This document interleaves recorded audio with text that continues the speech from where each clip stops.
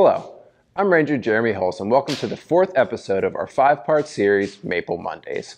We will be releasing a short video every Monday in March as part of the first ever virtual Maple Syrup Festival, organized by the Friends of Cunningham Falls and Gambrel State Parks.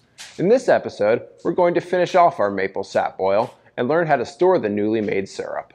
There are 3 main methods that you can use to determine when the evaporation process is finished: temperature, sugar content, and viscosity. Tree sap is mostly water, which boils at 212 degrees Fahrenheit. But as water evaporates, the sugar content rises. So does its boiling temperature. When the thermometer reaches 219 degrees, we've hit our mark. It's time to remove our cooking vessel from the heat source, because if it gets any hotter, our syrup will scorch. Another indicator is sugar content and density, and for that, we would use a hydrometer. It should have a hot syrup line and a cold syrup line, because the temperature of the sap or syrup will affect the reading. To take a measurement, we carefully fill a specialized test cup with hot syrup until it is between 1 and 2 inches from the top.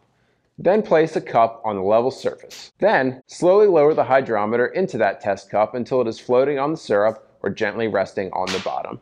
At the same time, insert a thermometer into that test cup as well. At roughly 211 degrees Fahrenheit, your hydrometer should float at or close to the hot syrup line, indicating the correct density and sugar content, about 66%. A more simple method, and our favorite to use, is to check the viscosity of the syrup. We would scoop up a ladleful and quickly pour it back into the kettle. Then hold the now empty ladle upside down into the cool air. If the syrup drips down like water, it needs more time. If things are just right, we would see a caramel-colored ring of syrup hanging from the rim. It's called the crystalline curtain. Once the evaporation process is complete, we pour the hot syrup through a metal strainer lined with cheesecloth and let it drip into a food-safe container.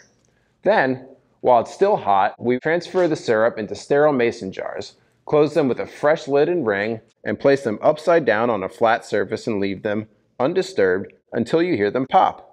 Once jarred, syrup can last up to 2 years at room temperature, and it can last up to 10 years or more if refrigerated. Thanks for joining us. Proceeds from our annual Maple Syrup Festival support our nonprofit partners as well as local maple syrup producers.